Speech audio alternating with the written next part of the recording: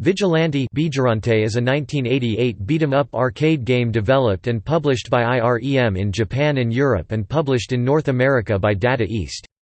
It is considered as a spiritual sequel to IREM's earlier Kung Fu Master.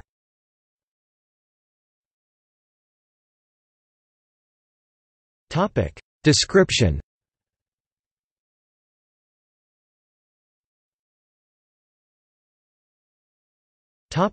Plot. The game takes place in downtown New York City.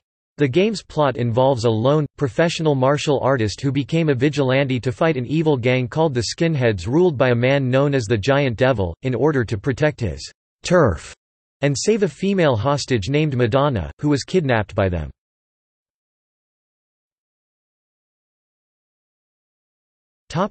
Gameplay.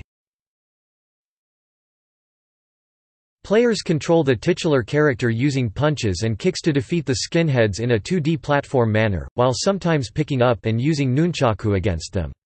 If players get hurt while holding nunchaku, they become unarmed.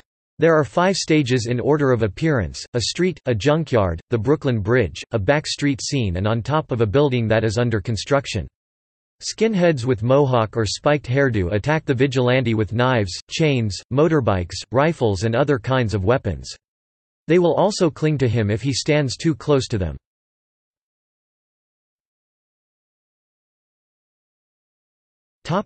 Ports and related releases. The arcade game was later ported to several different home computers and consoles.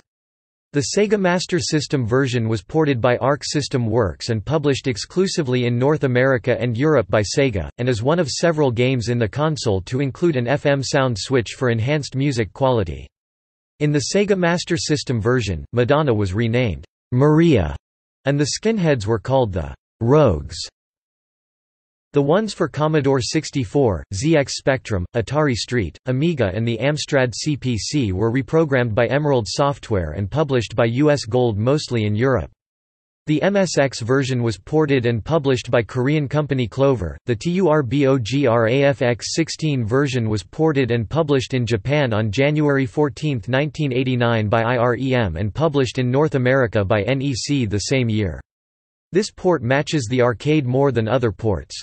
The TURBOGRAFX-16 version was later re-released globally for Nintendo's Virtual Console for the Wii in North America on February 5, 2007, in Japan on February 6, 2007, in Europe on February 9, 2007, and in Australia on July 6, 2007, but was delisted on March 30, 2012 on March 31 in Europe before it returned in September 2013.